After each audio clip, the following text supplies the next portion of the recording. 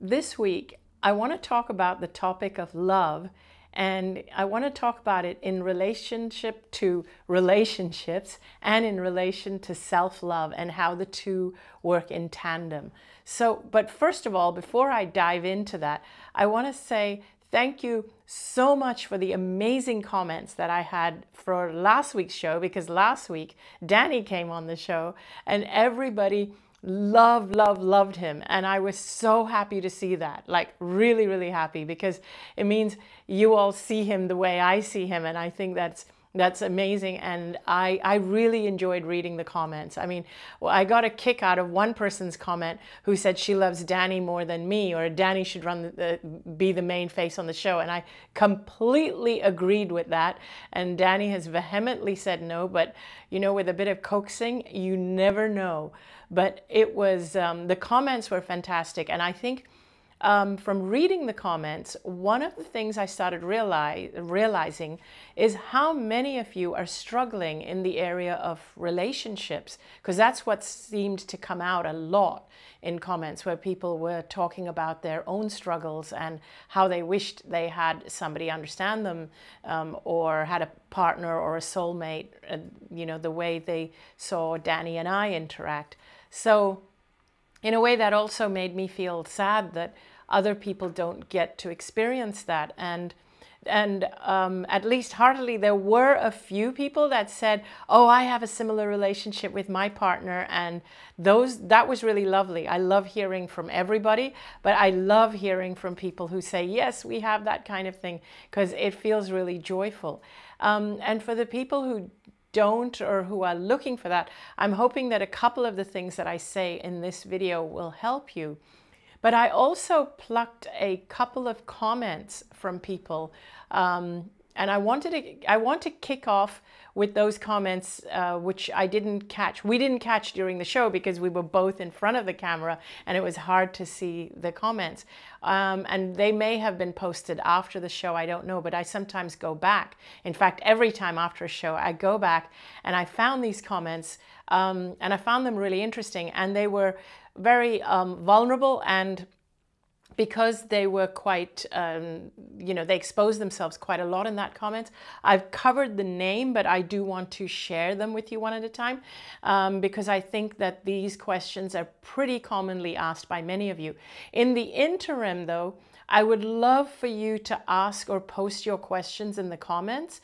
But see if you can target it towards love and relationships and partnerships and that kind of thing. And Danny, or Boo in the background, he will be looking for the questions, and he will ask them after I just go through these first two questions, which I picked up from last week. So the first one is from this woman who, and I will skim through it because it's a long one, where she says, though, I would love to hear your feedback on self-love and commitments. Both are very important to me, because commitment is important to me, because I try to be careful what I commit to before I say yes, checking in with myself first, which is perfect. But I do get frustrated when other people back out of their commitments at the last minute. But then I think, well, maybe they needed to in order to be loving to themselves. But it also seems like something better came up, and that doesn't feel fair to the people one had originally committed to. Yes, I agree with that. I'm struggling with this in my mind. Is it okay to be backing out of a commitment when it's no longer something you want to do, but you had said yes to? I get discouraged about others doing this regularly, as I feel they are unreliable, and that's not good for a relationship. But I want to honor their self-love choice. My brain is hurting now thinking I'd love to hear your thoughts one day. So basically, if I understand correctly, it's about being in a relationship, it's about self-love, and it's about commitments. Now, there's several ways to approach this, but I completely hear you, because it feels like people are committing to you and then moving on. So my sense from reading that, number one, my sense from reading that is that the work that you need to do is not on your relationships, not on other people, but you need to love yourself more, so that you will attract a higher level of commitment. But you really need to see yourself as deserving and worthy of a higher standard of commitment. So on the one hand, having said that, when you do love yourself, like, it's very easy for you to say, oh, maybe they love themselves so much that they're honoring themselves, so I need to honor that. Yes, but the point is, do you love yourself enough that to the point where you saw a natural break in the commitment, where you both moved on, feeling like, yes, this is the direction we need to go. And I hope I'm making myself clear in this, because what comes across to me energetically from this question is that the asker does not love themselves enough and are being treated a little bit like a doormat, and that's why they're feeling that way. So literally, the answer to your question is that yes, you are being treated a little bit like a doormat. You do deserve better, and you do need to love yourself more. But I want to say a second piece to this is that when you do love yourself, you do have the right to choose at any point in time, but at the same time, you need to honor the person you're with. If the person truly, when you do love yourself, you attract people who love you at the same level you love yourself. And when someone loves you, and when you love someone, even if you're committing, there needs to be an understanding that this commitment stays as long as the feeling, the authentic feeling is there. And yet at the same time, and like, when you have this kind of commitment, there is a respect and a responsibility for each other's emotions. So when you commit to someone, and when someone commits to you, make sure that they honor your feelings. So just because somebody is willing to commit to you, you do not have to commit to them until you are sure that they honor your feelings. Now, honoring your feelings doesn't mean that they have to stay with you forever. But, but at the same time, if they feel they need to break the relationship and move on, and they love themselves enough to express that, they need to do it in a way that honors your feelings. That's my point. I'm not saying every relationship has to last a lifetime. Relationships are different. They come and they go. But the only relationships you need to get engaged in are the ones where people honor your feelings. So even when it's time for them to go, they do it respectfully in a manner that honors your feelings. And the way to get to that point is to love yourself, have a higher value for yourself, a higher standard for what you expect in a relationship. And that's extremely important. And I'm actually going to get into this a little bit more with the second question, which will bring more clarity to what I've just said.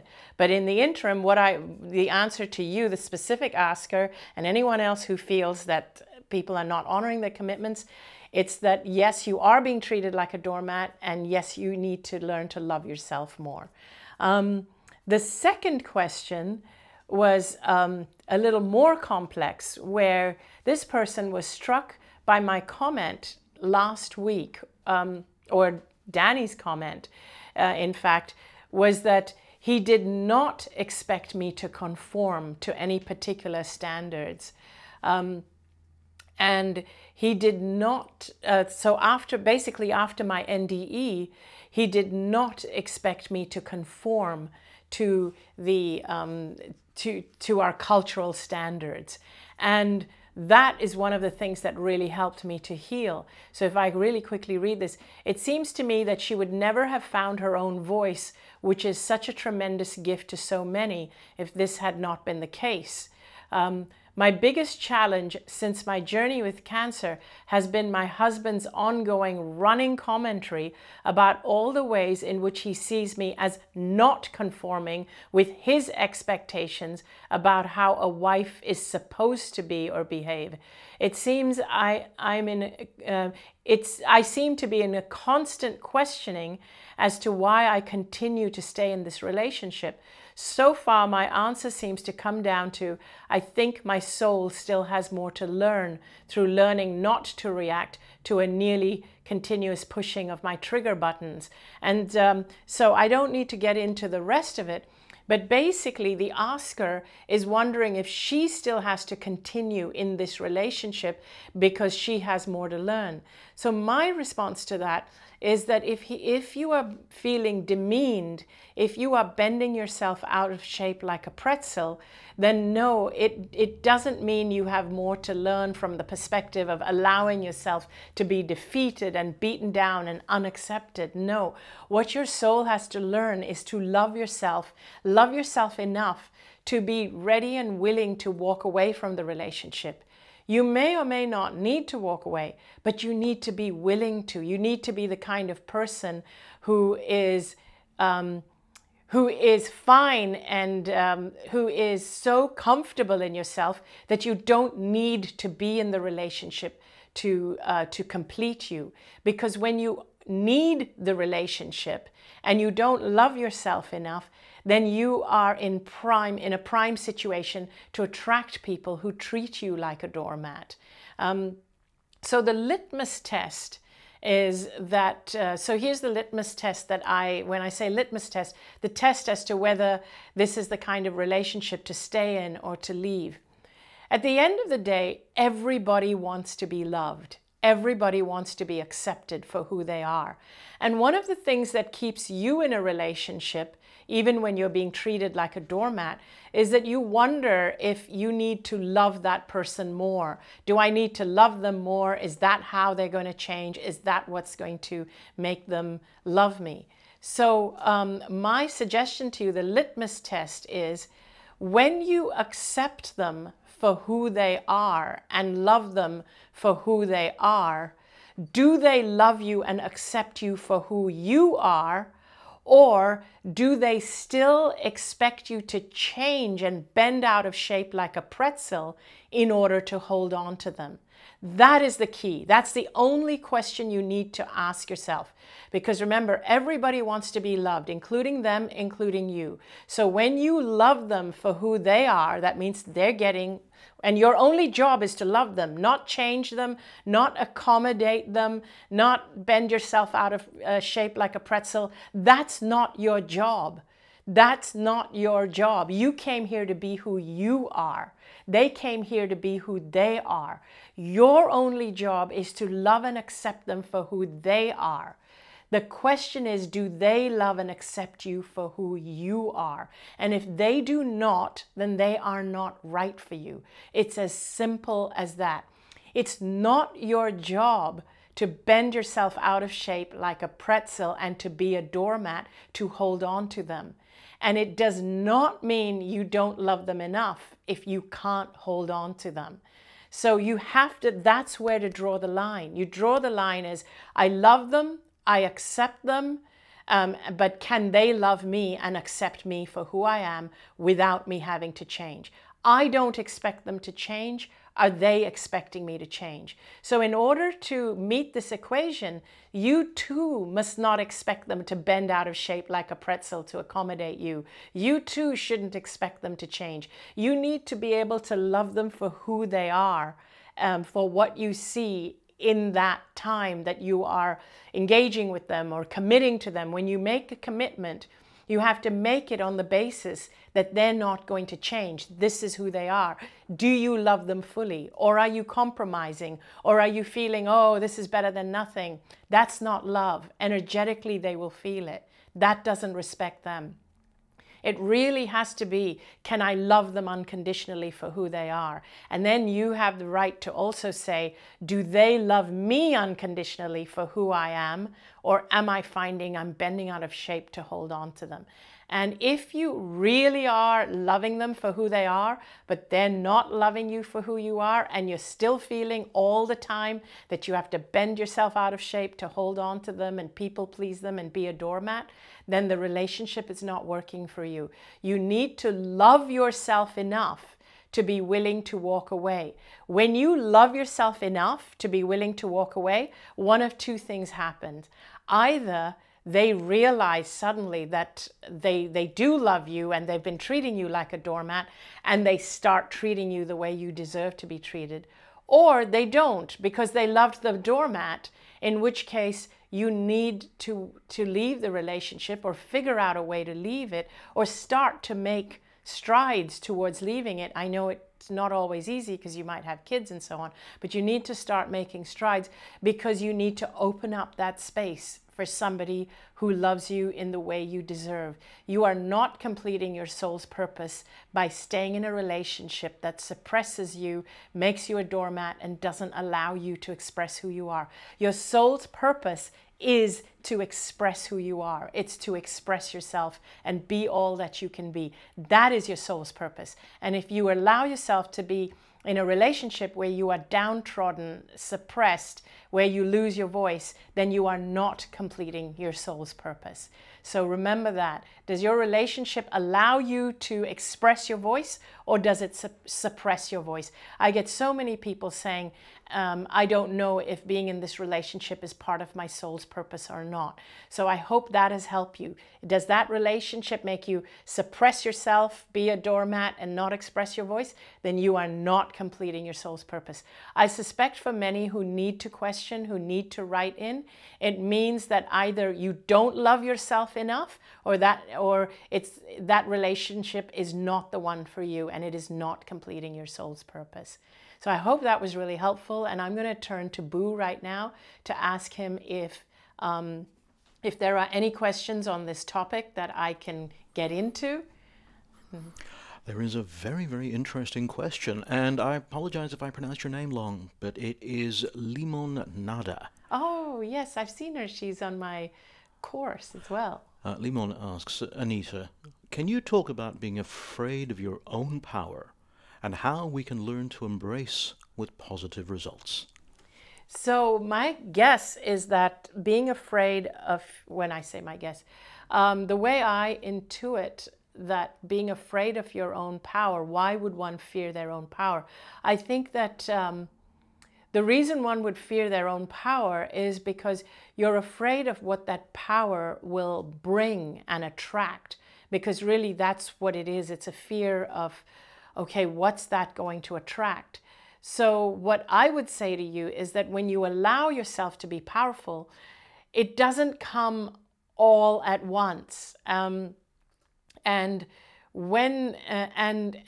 universe will not give you more than you can handle, particularly when it comes to things like handling things that come with having power, whether it means having a leadership position, whether it means having the kind of abundance that you want. Some people believe that they're not getting it, they're not getting into it because they're afraid of their own power. I believe even to that, the answer is really loving yourself more. But if I use myself as an example, the minute that I became unafraid of my power, which was after the near-death experience, the universe still delivered at the capacity in which I was able to receive it. It didn't give me more than I could handle. The universe still gave me the gifts, or the reflection of my power came at a rate that I was able to handle it. So to give you an example, so after I came back from the near-death experience, it was 2006, I felt incredible. I felt powerful. I felt I understood how life worked. And even though I felt powerful, one of the first things that happened to me was that I started encountering naysayers and debunkers, which kind of made me back down a little bit. Today, a lot of people ask me, they say, when did you have your near-death experience? I say 2006. They say, when did your book come out? Or when did Wayne Dyer discover your story? I say 2011. And they say, how come it took 5 years between the time that you had the NDE and the time Wayne discovered your story? What was going on during that 5 years? Now, during that 5 years, I was preparing for what was to come, but I didn't realize I was preparing it. You can only tell this when you look back. And at that time, I still went through a few hurdles. We went through financial hurdles, trying to figure out, okay, we've got this new lease of life, but what are we going to do to earn a living? Because we didn't want to go back into the same ways that we used to earn a living before. It just didn't feel authentic anymore. And so there were different things we were juggling with and working out. And if Wayne discovered my story as soon as it happened, and if the book came out literally after it happened, it would have been way too much for me. So today, it feels like a very gradual process, and it feels really natural. But if someone was to discover my story today and see where my life is today compared to where it was then, they would say, oh my God, that is incredible. They actually say to me, you are so powerful. I don't feel powerful. I feel like it's just a natural progression of this path.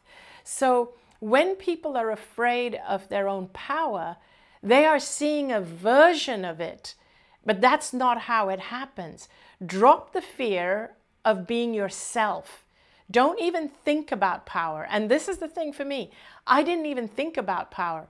Previously, I would have been afraid of my power. After the NDE, I don't even think of myself as powerful. I don't think of it at all. Other people may come and tell me that because when they look back at the trajectory of my life, or sometimes I look back and I go, holy moly, I did this, and who would have thought 10 years ago, I never would have thought I would be doing what I'm doing today. Even less 15 years ago, I was a completely different person. But it wasn't that I wasn't afraid to step into my power. It was that I stopped thinking of my own power and stepped into just being myself. Be yourself fearlessly. That's all. That's all you have to do. And the universe will give you whatever you are ready for and at the rate that you're ready to receive it. So thank you for that great question, Limonada. And do we have any more? We do have another question. I'm going to try and actually pop it up on the screen for everybody. Let's see if technology wants to cooperate with me today. No, technology does not want to cooperate. Oh, what about this? Yes, it does. Judy. Hi, Judy. I remember you from the 1440 event. How do you deal with infidelity? That's, so I have mixed emotions with that one. I think because I know that for me, infidelity would be, I guess, a big one. So I have mixed emotions because if somebody can get past it, I don't want to sway you from that. But let's see if we can attack this or unwrap this or unpack it in a more pragmatic way. So there are people who may feel that they were not present in their relationship and can completely understand why their partner was unfaithful to them. And so if both parties are willing to take responsibility and are willing to start afresh and make it a go, then I do believe it definitely can work. So if it were me, so if I were to put myself in this situation, here are the things I would look for. Number one, I would ask myself, do I feel that and I would have to be really honest in that, do I feel that I was not present for my partner and that's why they lost interest or they moved on or they needed something fulfilled from someone else? Do I feel that, did I lose interest? Did I get involved in something else? Did I put my partner on the back burner? Was I not present for them? Was I traveling too much? Whatever. So I would want to have that dialogue with my partner, because what I would want to do is establish that I can take responsibility for my part of it so that I don't feel that I was exploited. And this is very important. I would need to feel that my partner didn't exploit me while I was in love with them, present for them, and yet they chose to seek someone else. I would need to determine that. Like, did I have a part in it, or did they actually go and do something that when I was like totally in love with them? So I would want to know that. And that would kind of play a big part of it. If it turns out that I can accept responsibility for my part in the relationship drifting apart, then there's a huge chance that it can work. But then the second piece of it, for it to work, is that both partners have to commit that they're going to make a go of it. They really do. And the one who committed the infidelity has to commit that they are not going to have a relationship or even a friendship of any kind with the person who they committed it with. Now, I'm not saying these as blanket rules for all of you. I'm just saying that would be mine. This is me. This is me personally. I would be willing to make a go of it if they were truly committed to me.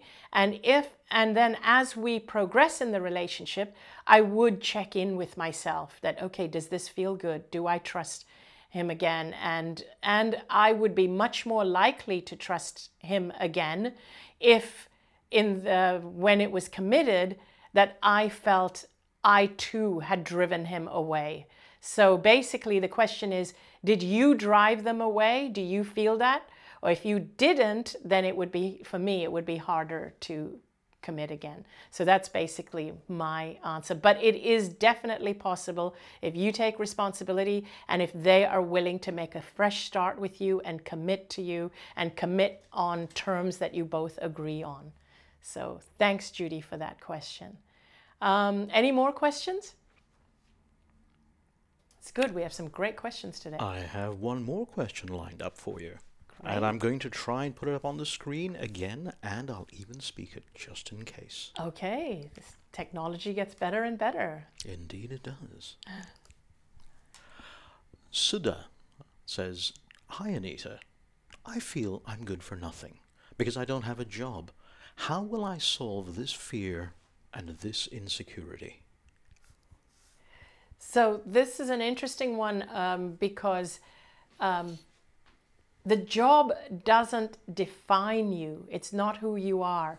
And what that question tells me about you, Sudha, and first of all, I feel for you if you feel fear and insecurity about yourself. I'm guessing actually it's probably a financial insecurity. Can I trouble you to read that out again? Sometimes I like to see what's between the lines because the person is not in front of me. So this says, "Hi Anita, I feel I am good for nothing because I don't have a job. How will I solve this fear and insecurity?" Yes, so the part that got me is that I feel that I am good for nothing, because that says more than just financial insecurity. It's more like you feel like a loser. And what I want you to know is that your job or your work does not define you. It does not define you. You have to define yourself outside of that. My sense also is that you're someone who's quite sensitive. And a sensitive person is someone who is more creative. And creative people by nature find it harder to find work or to make money from their creativity. And they find it harder to hold jobs that don't nurture their creativity. So I'm sensing that that probably describes you. So the first thing I would ask you to do is be kind to yourself. Stop judging yourself. Give yourself a nice big hug. And I mean that, whether you're male or female, do that. If you're feeling this way, just give yourself a nice big hug and stop judging yourself for not having a job, because there are many reasons. The second thing is, get into a space of creativity. The universe is asking you to be creative. Find a time or space to be quiet and on your own. Go out in nature, listen to music, meditate, and ask, what am I put on this planet to do? Who am I? Who am I supposed to be? Because the most creative people today are actually creating their own businesses. Maybe you are not somebody who is designed to go out and work a job and just be a cog in a big machine, in a big corporate machine. And you are someone who's designed to be more creative. And I actually think that we are in the perfect age and the perfect era to start our own businesses from on the internet of any kind, whether it's some kind of service or product or art, because this is a time like no other time to actually earn your money online. And if you just identify, what is my passion? What is my passion? And then if you can't find a job following your passion, start it on your own. Do it online. There are so many resources. There are so many courses that help you do that. I always encourage people to be independent, because then you don't have to follow a boss, and you don't have to be judged by someone, and you don't have targets. That's what we do. Danny and I are extremely independent in our business, in what we do in earning our money, because we have developed it. And even though I do everything I do from a passion, it has become my life's work, and it also brings us an income so that we can continue to do what we do, and we continue to put money into what we're doing so we can keep improving it and keep bringing new technology, or improving it by utilizing new technology. So I actually implore people who can't get jobs to do this, and to please explore it and make this a more creative world, instead of becoming a cog in a corporation. So maybe this is your opportunity to do something like that, truly. I always am browsing online for things like, whether it's courses, creative products, stuff like that. So I think that's a great question. So now, speaking of that, speaking of online and things like that, I want to actually speak about our next project. Next week, I will have a Facebook Live, but during August, we are going to be taking a hiatus. We're going to be taking a little break from the weekly lives just for the month of August, because we have some exciting new things coming along. I am also working on the final phase, or actually maybe not even the final phase, of my book, which is coming out next year. My book, which focuses on being an empath and on sensitivity. I'm sorry the process has been so long, because I have been busy, and also the publishers also always make their editions, and then they kick it back and they want you to make changes. So anyway, so I will be hunkering down, making a lot of the changes in my book so that it can go in for publishing. And I'm really excited about that book. But the other project that I'm super excited about is I have been doing a lot of online stuff, including online courses, which you can check out on my site, and we'll post the link here. But we are developing an online platform. And so I know many of you have shown interest in when I have spoken about opening healing sanctuaries.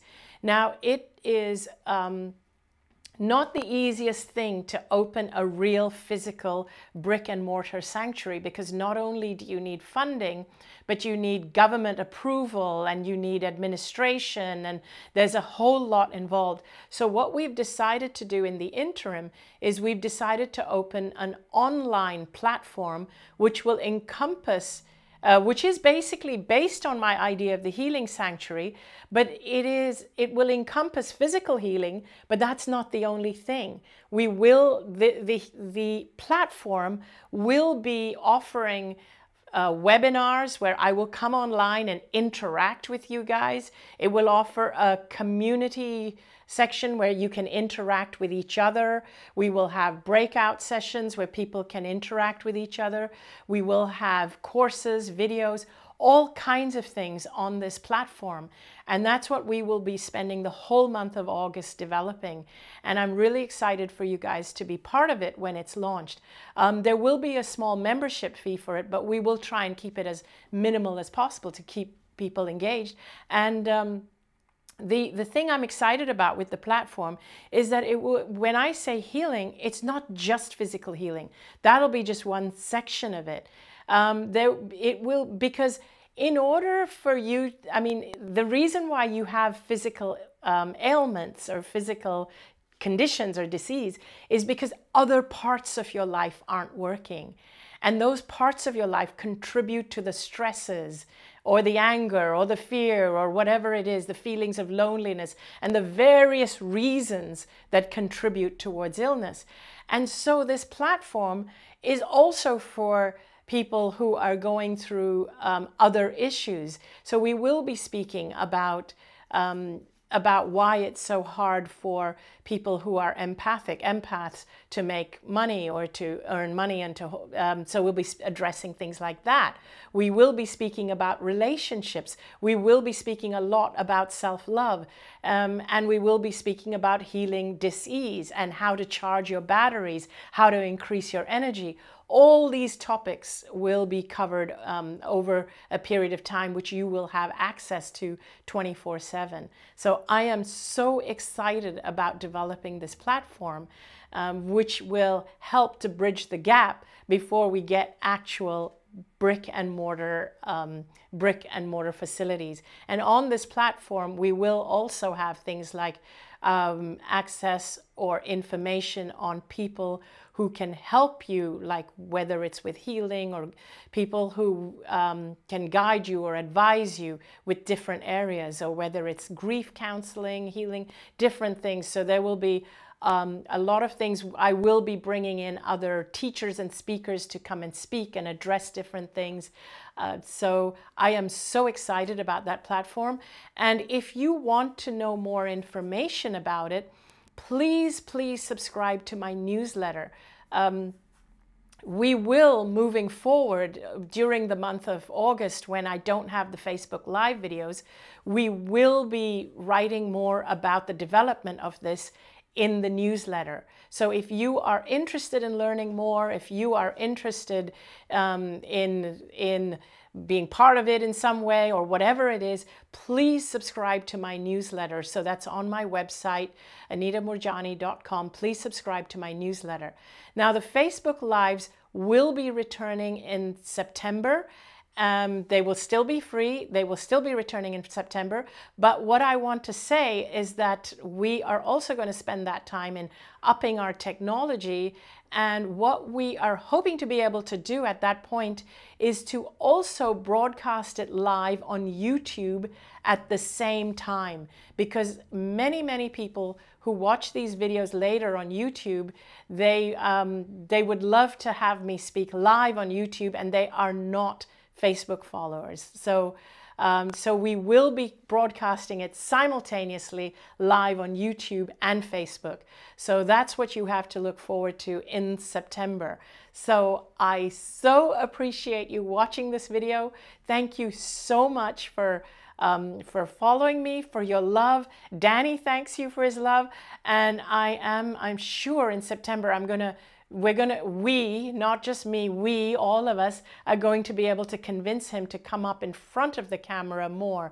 Because one of the things I want to also include on my platform is tips for people, particularly empaths and so on, when you are trying to earn your own money. Maybe he can even sometimes offer his really cool techie tips as well. So there's so many areas that we can go into, and I can't wait. But in the meantime, I'm going to be seeing you next week.